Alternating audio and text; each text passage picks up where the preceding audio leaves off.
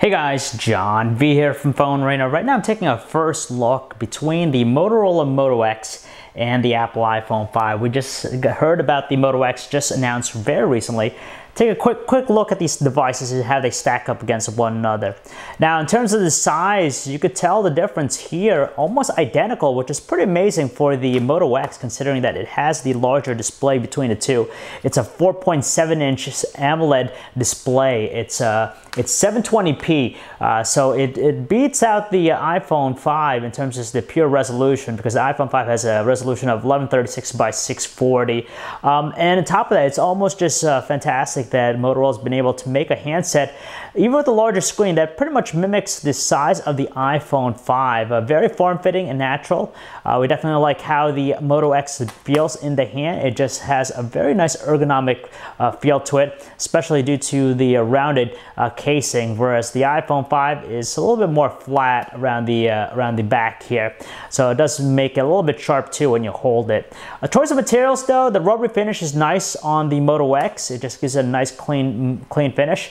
It's a composite material, rubbery feel. It's a different contrast to the iPhone 5's brushed aluminum casing. Now I have here, it's just a decal, but underneath that of course is just that brushed aluminum casing. So the iPhone 5 still exhibits the premium aspect, whereas the Moto X is a little bit more humble with its design characteristics. Plastic versus metal. So, you know, some people will prefer the metal over the plastic, but the in-the-hand feel definitely goes to the Moto X. The displays are nice and sharp, IPS LCD versus the AMOLED display in the Moto X.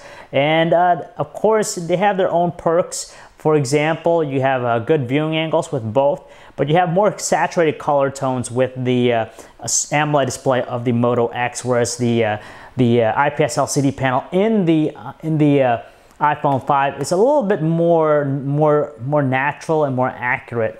You can see here, let's see if we can get a closer look at their clarity. If we take a look at the web pages here from a zoomed out view, honestly, it's pretty much identical. Very hard to tell exactly which one's going to beat out who. So they're still both nice and sharp. No issues as far as making out even fine details in the web browser. They're powered by different processors naturally.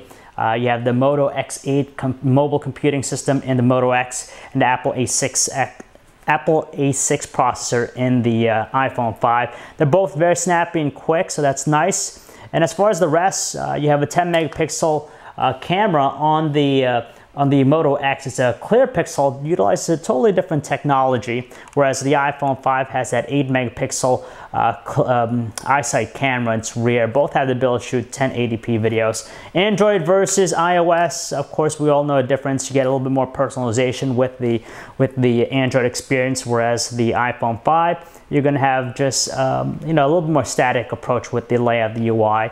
And the last thing worth noting here is just availability. Moto X, nice thing about it is that it's all coming out to all 4 major carriers in the US, AT&T, Sprint, Verizon, and same thing, we know that the iPhone 5 is currently available with all of them as well. So it's going to be interesting how they stack up in the end, but if you want to learn more about both handsets, guys, you can check out our website, PhoneArena.com. It's John V. Thanks for watching.